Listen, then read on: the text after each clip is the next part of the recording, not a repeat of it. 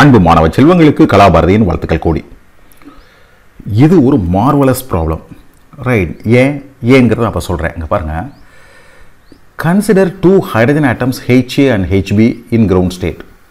2 hydrogen atom இருக்குது, ஒன்று HA இன்னொன்று HB, ரெண்டுமே கிரவுண்ட் ஸ்டேட்டில் இருக்குது. எலக்ட்ரான் ஃபர்ஸ்ட் ஆர்பிட்டில் சுற்றிக்கிட்டு இருக்கு. Assume that the hydrogen atom HA is at rest. ஒரு ஹைட்ரஜன் ஆட்டம் ரெஸ்ட்டில் இருக்குது. And hydrogen atom HB is moving. இன்னொரு ஹைட்ரஜன் ஆட்டம் மூவ் ஆகிட்டு இருக்கு with a speed and make head-on collide on the stationary hydrogen atom HA. After they strike, both of them move together. இதுக்கு என்ன அர்த்தம்? ரெண்டு ஒரே ஸ்பீடில் போகுது. அப்போ இந்த கொலூஷன் எலாஸ்டிக் கொலூஷனில் இன்எலாஸ்டிக் கொலூஷன் எனர்ஜி லாஸ் நடந்திருக்கு, ரைட்? நம்ம எப்பயோ கைனமேட்டிக்ஸ் +1 படிச்சது இங்கே வருது. What is the minimum value of kinetic energy of the moving hydrogen atom HB such that any one of the hydrogen atom reaches one of the excitation state? அப்போ என்னன்னா, எவ்வளவு kinetic எனர்ஜியை இருந்துச்சுன்னா, எவ்வளோ கைனெட்டிக் எனர்ஜி இருந்துச்சுன்னா மிச்சம் கடைசியில், right, ஏதோ ஒரு ஹைட்ரஜன் ஆட்டத்தில் இருக்கக்கூடிய எலக்ட்ரான் எக்ஸைட்டட் ஸ்டேட்டுக்கு போக முடியும், ரைட்? அடுத்த படத்தின் மூலமாக காமிக்கிற ஒன்று ஆழமாக புரியுங்க. பாருங்கள், அடி நிலையில் உள்ள HA மற்றும் HB ஆகிய இரு ஹைட்ரஜன் அணுக்களை கருதவும். HA ஓய்வு நிலையில் உள்ளது. குறிப்பிட்ட வேகத்துடன் நீங்கள் HB அணு ஓய்வு நிலையில் உள்ள HA அணுவின் மீது நேருக்கு நேர் மோதுகிறது. மோதலுக்கு பின் அவை இரண்டும் ஒன்றாக இணைந்து இயங்குகின்றன. இவ்விரு ஹைட்ரஜன் அணுக்களில் ஏதேனும் ஒன்று கிளர்வு நிலையை அடைய வேண்டும் என்றால் இயக்கத்தில் இருந்த HB ஹைட்ரஜன் அணுவின் குறைந்தபட்ச இயக்க ஆற்றலை கணக்கிடுக. எப்படி யோசிக்கிறது? நம்ம யோசிக்கலாங்க. பாருங்கள், ரைட், 2 ஹைட்ரஜன் ஆட்டம் இருக்குது. இது ஒன்று, இது ஒன்று. இது அசையாமல் இருக்குது. இது யூங்கிற வெலாசிட்டியில் போகுது. இது மேலே ஒரே மோதின உடனே பொதுவாக என்ன நடக்கும்னா, இது அப்படியே நின்றும் இந்த வேகம் இதுக்கு இம்பாக்ட் ஆயிரும். எலாஸ்டிக் கொலூஷனாக இருந்தால். இது நான் எலாஸ்டிக் கொலூஷனாக இருக்கிறதுனால 2 பேர் சேர்ந்து இயங்குறாங்க. என்ன வேகத்தில்? விங்கிற வேகத்தில். அப்போ கொஞ்சம் ஆற்றல் போயிடுச்சு.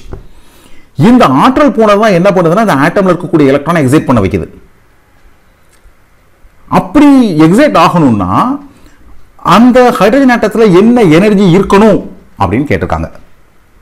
ஃபர்ஸ்ட் கன்சர்வேஷன் ஆஃப் மொமெண்டத்தை பயன்படுத்துவோம். எதுக்காக? வெலாசிட்டிக்குள்ள ரிலேஷனை கண்டுபிடிக்கிறதுக்காக. கன்சர்வேஷன் ஆஃப் மொமெண்டம் என்ன சொல்லுது? முதல்ல இருந்த மொமெண்டமும் இறுதியில் உள்ள மொமெண்டமும் சமம். முதல்ல எவ்வளோ இருக்குது? சரி, இதனுடைய மாஸ் எம்னு சொன்னோம்னா m × u தான் முதல்ல இருந்த மொமெண்டம். இது 0. ஸோ இதை விட்டுறலாம். முடிவு என்னாச்சு? 2 பேர் சேர்ந்துட்டாங்க. 2m. சேர்ந்தவனுடைய வேகம் என்ன? v. So 2 × m × v. அப்போ எம்ஐயும் கேன்சல் பண்ணிடலாம்.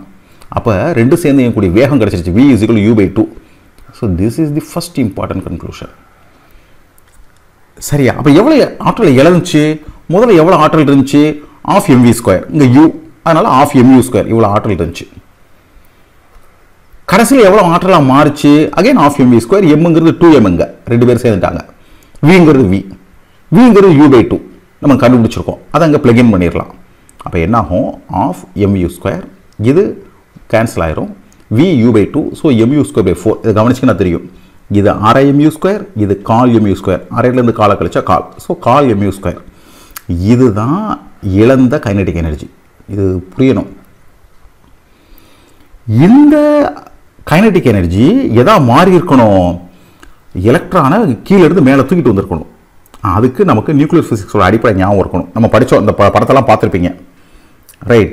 கீழே இருக்கக்கூடிய n = 1 இருக்கக்கூடிய எலக்ட்ரானோட எனர்ஜி -13.6, செகண்ட் ஆர்பிட்டில் -3.40 எல்லாம் எலக்ட்ரான் வோல்ட்டில். இப்படி இதெல்லாம் படிச்சிருப்போம். இதுக்கான ரிலேஷன் தெரியும். எனர்ஜி = ரைட், இந்த இருக்கு இல்லையா, m × e⁴ z²/8f. இதெல்லாம் நம்ம படிச்சிருக்கோம். இது டோட்டல் எனர்ஜி. இப்படி முதல்ல பொட்டன்ஷியல் எனர்ஜி கண்டுபிடிப்போம், கைனடிக் எனர்ஜி கண்டுபிடிப்போம், ரெடி கூட்டி அதை கண்டுபிடிச்சிருப்போம். இதில் எல்லா வேல்யூவும் சப்ஸ்டியூட் பண்ணி இந்த மாதிரி கிடைக்கும். -13.6 × z²/n². ஹைட்ரஜன் ஆட்டத்தை பொறுத்தவரை z வந்து 1. So -13.6.n². So first ஆர்பிட்டில் n = 1. So -13.6 electron volt. So ground ஸ்டேட்டில் எலக்ட்ரானோட எனர்ஜி இதுதான். ஃபர்ஸ்ட் ஸ்டேட்டில் இங்கே n = 2 சப்ஸ்டியூட் பண்ணணும். அப்போ -13.6 / 4 it comes as -3.40 electron volt. இப்போ சப்போஸ் இந்த எனர்ஜி, இந்த ½ mu² இருக்கு இல்லையா, அது சஃபிஷியண்ட்டாக இருந்துச்சுன்னா இது என்ன இருக்கும்? E1 E2 போயிருக்கும். அப்போ எவ்வளோ எனர்ஜி கிடைச்சிருக்கணும்?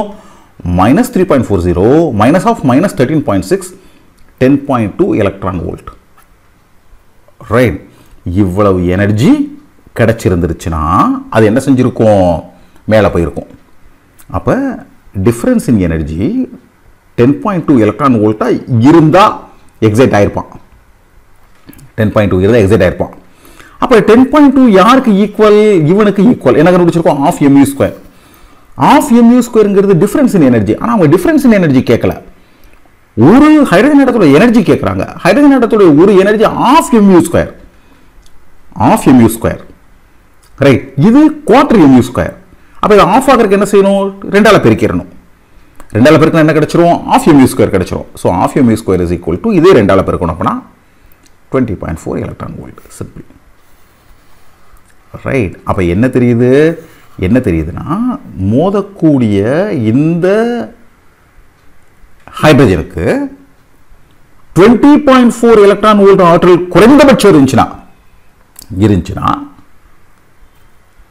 ஏதோ ஒரு எலக்ட்ரான்ல இருக்கக்கூடிய, ஏதோ ஒரு ஹைட்ரஜன் ஆட்டத்தில் இருக்கக்கூடிய எலக்ட்ரான் எக்ஸைட் ஆயிரும் அப்படின்னு இந்த ப்ராப்ளத்திற்கு பொருள். சரியா? நிச்சயமா என்ஜாய் பண்ணியிருப்பீங்கன்னு நினைக்கிறேன்.